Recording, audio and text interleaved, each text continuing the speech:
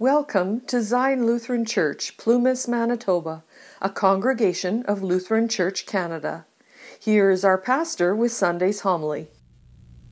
Faith, hope, and joy fill your hearts and your believing. Amen. Psalm 111 is a psalm of praise for the great and wondrous works of the Lord. Although we are exactly 1 week away from Christmas Day on this fourth Sunday in Advent, Psalm 111 is usually appointed for the Christmas season, not necessarily the Advent season. It is appointed for Christmas because in verse 9 of our Psalm 111, the psalmist declares, "The Lord has sent redemption to his people." There is absolutely no doubt that the redemption sent by the Lord was not only a remembrance of Israel's past redemption from Egypt when they were slaves, but it was also, and still is, a future redemption in Jesus Christ, the Redeemer of the world. God the Father sent his only begotten Son, Jesus Christ our Lord, who was conceived in the Virgin's womb by God the Holy Spirit and born on Christmas Day of the Virgin Mary, in order to redeem us and all of humanity from death and sin by his death and resurrection from the dead. It's very interesting that from the earliest days of the Christian Church in the city of Rome, perhaps, as some suggest, as early as St. Paul and St. Peter, the apostles, Psalm 111 was appointed for prayer at the Sunday evening Vespers service. Now, whoever appointed Psalm 111 to be prayed for the Vesper service on Sunday evening did so with great intention, because as the early Christians prayed Psalm 111, they were reminded that their redemption was sent in Jesus Christ, who purchased and won them, us, by his death and resurrection. And they were reminded that that redemption was sent to them Sunday morning. Psalm 111 is included in Book 5 of the 5 books, or what would have been scrolls, of the Psalter.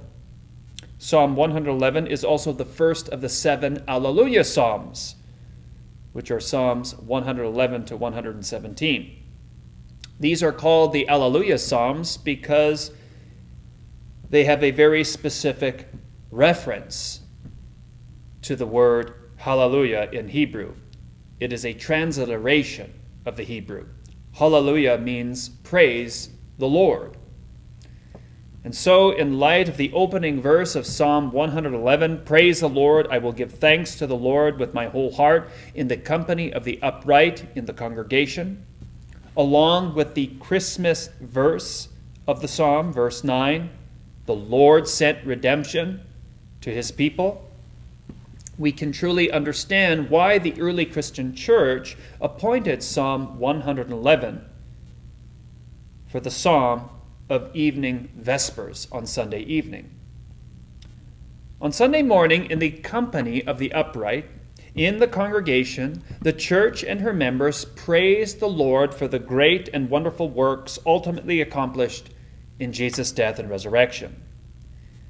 And the benefits of Jesus' work of redemption and salvation through his death and resurrection are given, delivered, distributed to the people of God in the divine service on Sunday morning.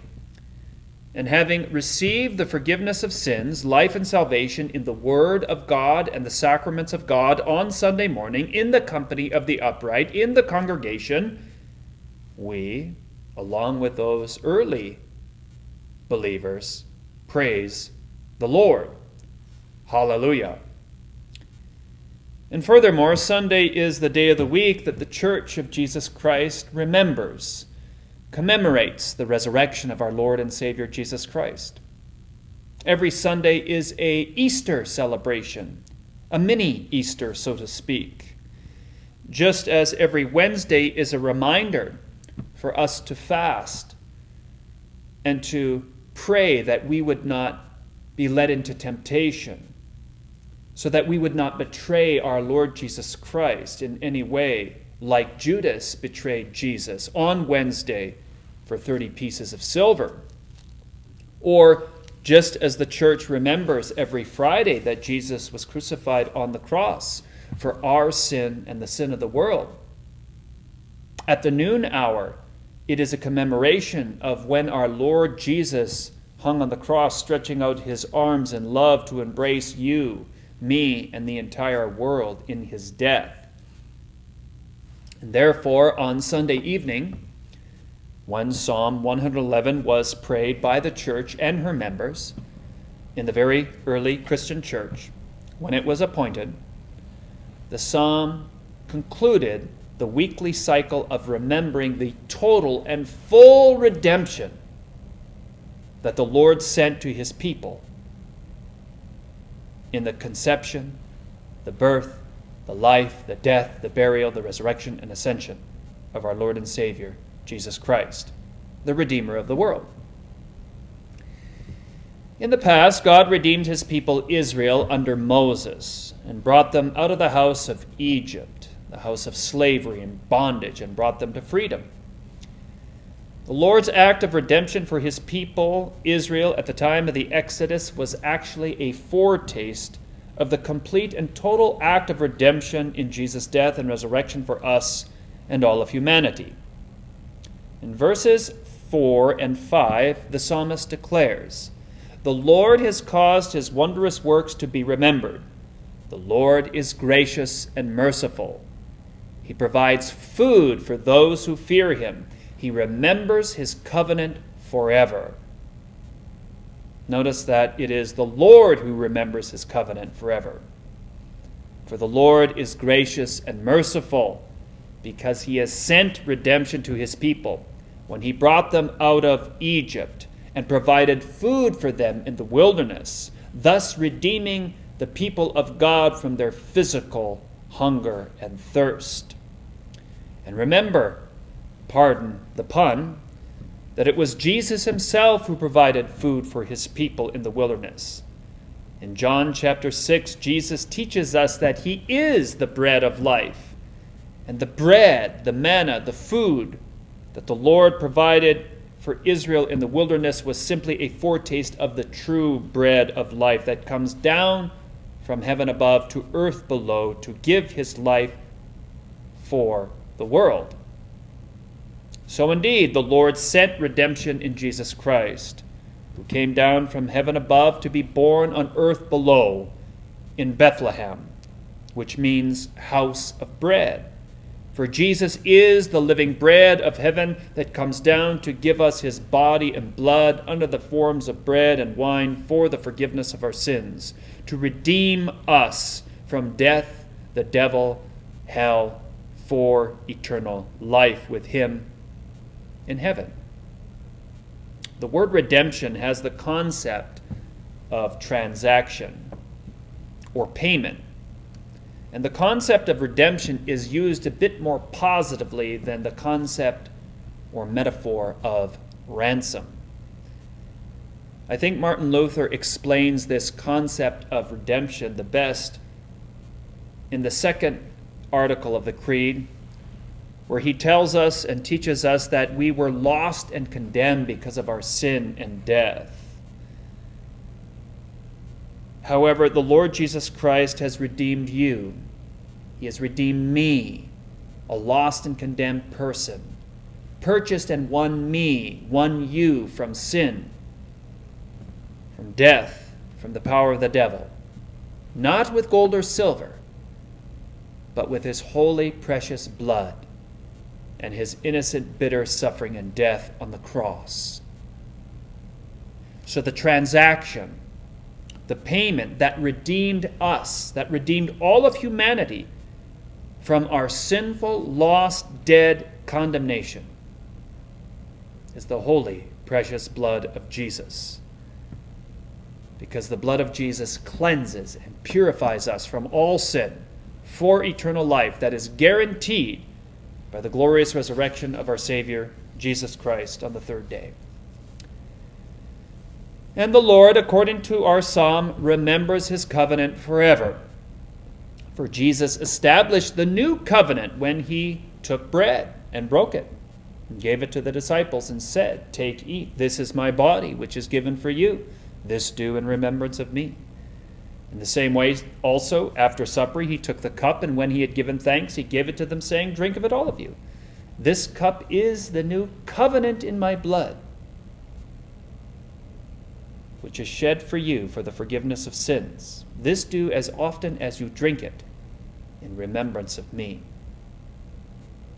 Jesus said, "Do this as often as you drink it in remembrance of me," this new covenant.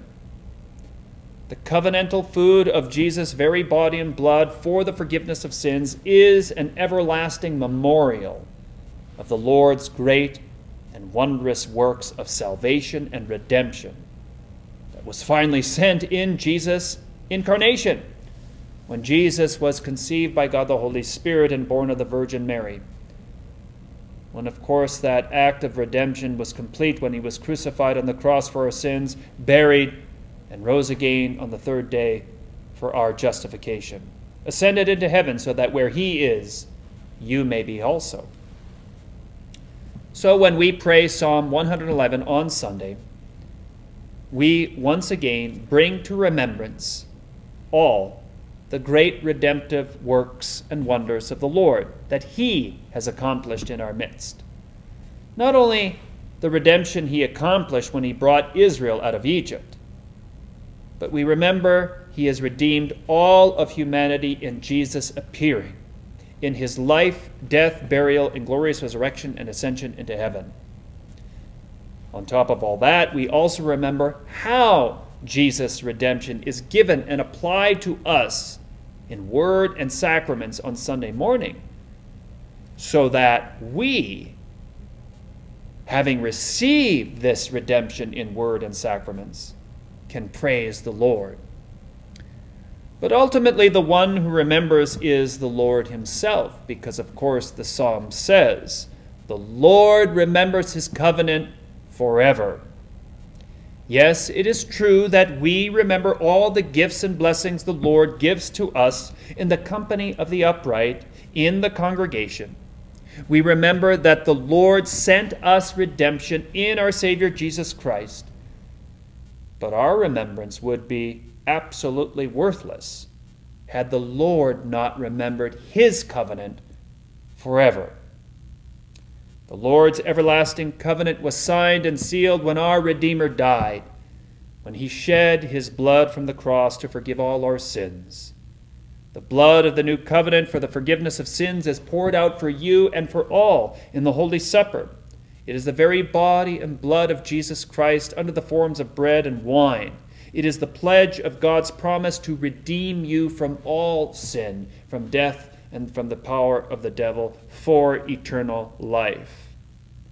And so, just as God remembers never to flood the world again with water, when he sees the sign of that covenant he made with Noah in the sky, the rainbow, so the Lord looks and remembers his covenant and promise to forgive you, to be gracious and merciful to you through the blood of Jesus, the Lamb of God who takes away the sin of the world, his blood that was spilled from the cross that is given to us in his supper, the new covenant, which is the forgiveness of sins through the blood of Jesus.